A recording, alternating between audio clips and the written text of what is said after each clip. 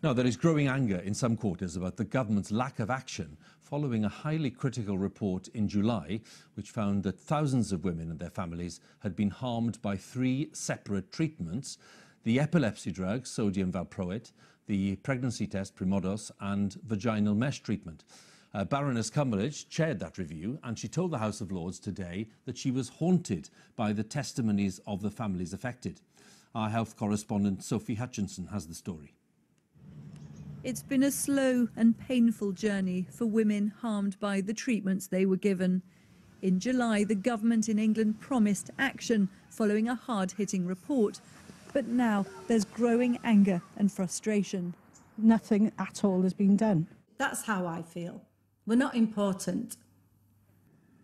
The report, which investigated vaginal mesh, the historic home pregnancy test Primodos and the epilepsy drug sodium valproate, made 9 recommendations for improving safety and supporting what are believed to be tens of thousands of women and their children who've been harmed, like Joe Cozens, whose son has autism from sodium valproate. We were all very excited with the recommendations that the Baroness put forward, to have our hopes completely shattered because nothing at all has been done. Nothing. You know, we're still hanging on, not knowing what's going to happen to our children's futures.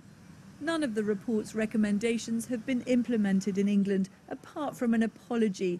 Lyon, who took Primodos while pregnant and whose daughter was born with a shortened arm, is furious. And it's very easy to say, I'm really sorry and this is dreadful. Do something about it. Take some action. Show us what it is that you're willing to actually do to make things right.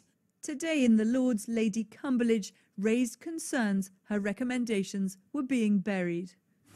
Rumours are absolutely rife of a ritual burial. This is your opportunity to give an assurance that this report will be implemented. Please can the families who have been so tragically harmed have that assurance? Yeah.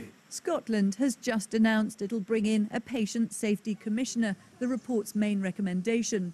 The government in England says it's still considering what to do. Sophie Hutchinson, BBC News.